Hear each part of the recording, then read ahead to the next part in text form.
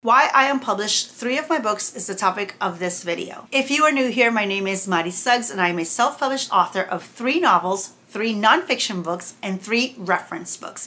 But today we are going to be talking about my 3 nonfiction books that I unpublished. Number 1, it was #BelieveDammit. Number 2, it was Enough. And number 3, it was the Super Manifesting Journal.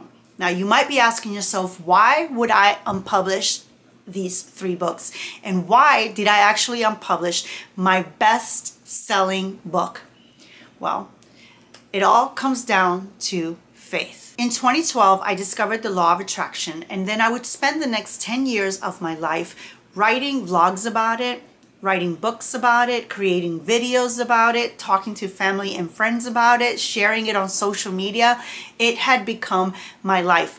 At the time, I thought it was life-changing. I thought it had transformed my life in ways that I never would have imagined. Now, let's pause there. That's what I did for 10 years. Prior to that, in 2003, I had become a born-again Christian. Prior to that, I was raised Catholic, so Jesus had always been a part of my life.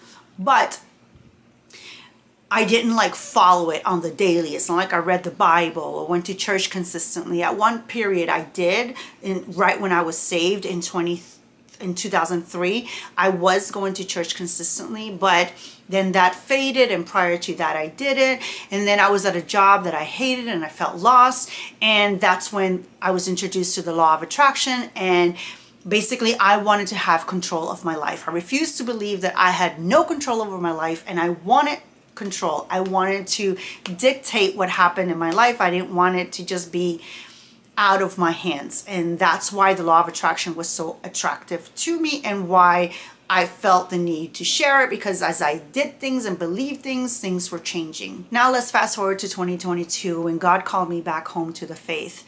When I first started diving back into Christianity and reading the Bible and just consuming all the Christian stuff that I could, I thought that the law of attraction and Christianity were basically the same, just the terminology was different. You know, they used different words to say the same thing. At the core, everything was the same. But as I got closer to God, as I studied the Bible and got really in tune with my faith and heard from God, I started getting convicted about the things that I had said and the books that I had written and the things that I had shared, to the point that I could no longer ignore it. And that's when I decided to unpublish those books, and I have no regrets about it. It didn't matter to me what I had done in the past, the work that I had put into all those books and all that content that I had shared and created. I didn't care if it would all just go away. All I wanted was to be faithful to Jesus. I just felt so bad and so guilty and so convicted over the things that I had said and shared over the last 10 years that, you know, even now I still cry over just walking away from my faith the way I did for 10 years. So that is the reason why I unpublished those 3 books, and I have no regrets, and I would do it all over again. And going forward, that is not something that I will be sharing on this channel. If that is something that that you guys want to know more about, you know, the differences between Christianity and the law of attraction, I would be happy to share it. But, you know, right here, what I'm going to be sharing is just my writing, my self-publishing journey. I will be vlogging, and I will be talking about my faith. So what is next for my writing career? Well, I am going to be focusing on the fiction side of things. I have a Christmas novel that I'm so close to finishing that I can actually taste it.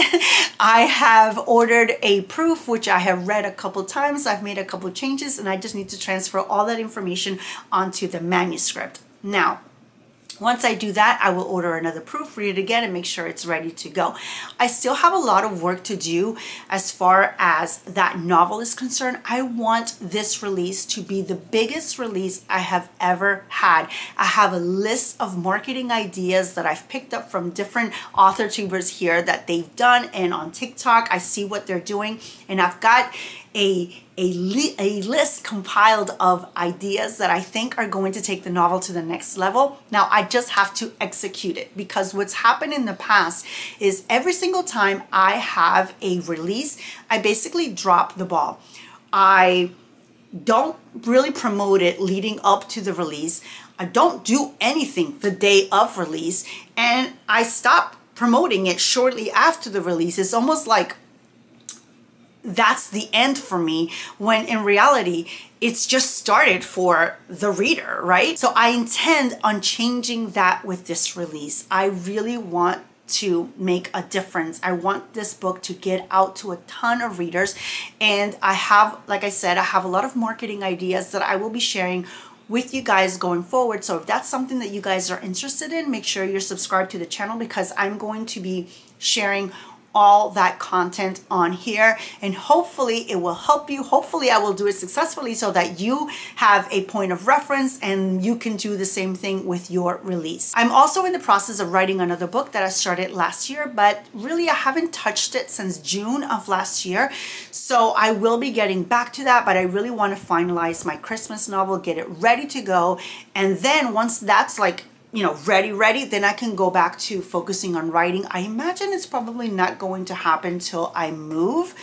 Like, if you missed my last video, I'm moving back to Georgia into my own place with my own office in June of this year. So I think I'll probably pick up the writing process then, maybe earlier, but I'm thinking after I move, I'll probably start the writing process again. But my main focus right now is focusing on my Christmas release. And I know that it's February and that I shouldn't be thinking about a release later on this year, but I have to, because I have to do it right this time around. So if you guys are in the middle of writing or self-publishing a book and you want to see more videos like that, make sure you check out this video right here, and I will see you in the next video.